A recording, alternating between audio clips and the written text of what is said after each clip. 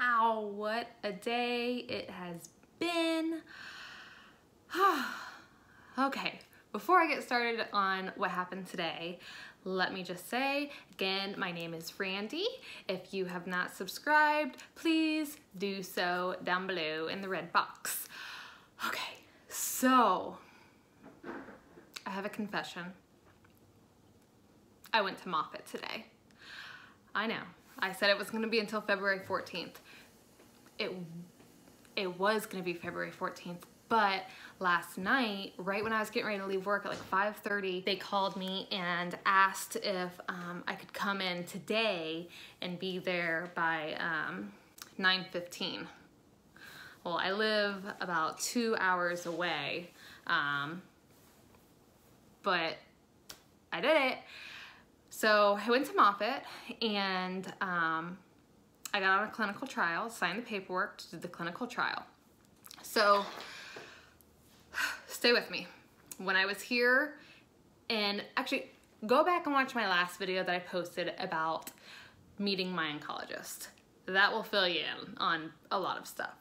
Today at Moffitt, I was given the opportunity to be on a clinical trial. Now this clinical trial, I can fall into one of two arms. So the first arm is, and it's all random, there's nothing that you can do better to pick to, you know, for the one option to be better. Anyway, sorry guys. Okay, so the one arm is just taking the Lynparza, which is the chemotherapy pill.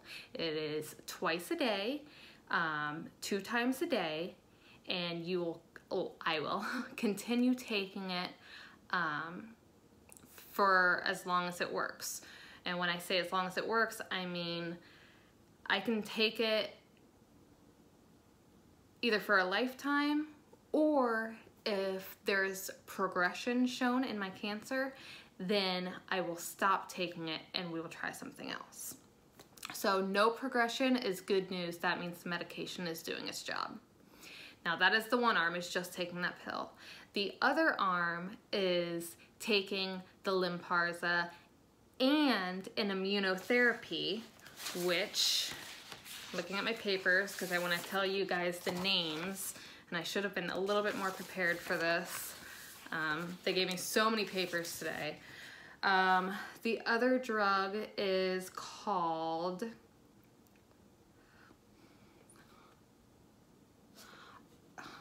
atezolizumab. I don't know why they name these drugs like this. This is craziness. Atezo is what I'm gonna call it, atezo. So, and that is an immunotherapy drug. Pretty much, from my understanding, what that's going to do, it's going to boost my immune system. It's going to fight harder against the cancer. So, we'll see. This, yeah, so we'll see. Well, I don't know. We'll see what happens. The atezo, I have to keep looking at the name. The atezo is an infusion drug. I would get that once every 3 weeks. Now, if you watched my last video, you're probably like, okay, well, if you fell into the arm of just taking the pill, why not do that here locally? I will tell you why. Because if I stay on this clinical trial and I end up in the arm 1 with just the pill, if I do show progression, I automatically get moved over to arm 2 and get the immunotherapy with it. If I were to just take the pill here locally, I would not have that option to move over to arm 2. It would just, it is what it is, move to a different drug. So I want to have that option to get the immunotherapy. So with getting treatment in Moffitt, I will start out by getting, going through like a screening. And so the screening will be a vision test, or not, yeah, kind of like a vision test. A vision screen is what I should say. So I'm gonna get my eyes checked. And they're checking my eyes because I have psoriasis and they want to make sure that I don't have macular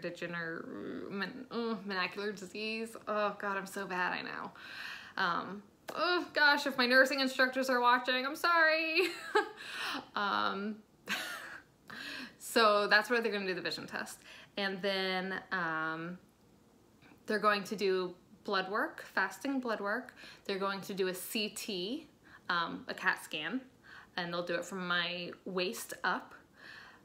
And that will be the screening to get into the program, or the trial, I should say. Then I will start the medication. Exactly 6 weeks after starting the medication, they'll do another CT, and they will do another biopsy of that lymph node that has tested positive for cancer. And they do that because they want to just see what what is the drug doing to it. Is it working? Is it not working? Is there any change, any difference? So yeah, that's pretty much it. I would have to go to Tampa once a week for the first several weeks. I think it's about 2 months. And then after that, I would have to go there, I think once every other week, or maybe once every 3 weeks I would have to go there. And that's to get the infusion. I do have to get all of my blood work done there. All of my treatments are done there, or I'll say all of my treatments. That's if I get on the hand number 2 with the immunotherapy. The immunotherapy would have to be done there. I could not get that here. The pill is an oral pill. I would take that obviously at home every day. But yeah, so all of my blood work would be done in Tampa. The infusion would be done in Tampa. All of my tests, vision tests, blood tests, all that stuff done in Tampa. Cannot do that here because it is a clinical trial. So it has to be like research grounds or something like that. The immunotherapy side effects, they just, they said it's very minimal side effects of the immunotherapy. You just, you watch your blood counts, maybe a little tired here and there, but I shouldn't have any kind of nausea, vomiting. Not gonna lose my hair, which I'm like, oh, thank God. Look how curly it is, guys. It's it's like little spirals. But I'm really, really happy with what I have going on right now. Like, considering again the circumstances, this is the best news that I can get, and I'm very happy with it because it could be a lot worse. So yeah, this is good. I think that's about it. I think that's all I got. Moffitt is beautiful. I actually didn't get to go into the big giant Moffitt one on campus today. I went to their breast clinic, which is still very large, very beautiful. Everyone is so nice. I actually feel like I'm at Chick-fil-A a little bit because they're always like, my pleasure, my pleasure. So I feel like I'm at Chick-fil-A sometimes, but they're all super nice. My doctor, I'm not gonna say her name for privacy reasons, but my doctor is really nice. She's really young, which I like that because she's kind of, she's not old school. She's newer into, she knows about all the new medicines, and so anyway, I really like her. But yeah, I'm really hoping for good things, and I have to go back Monday.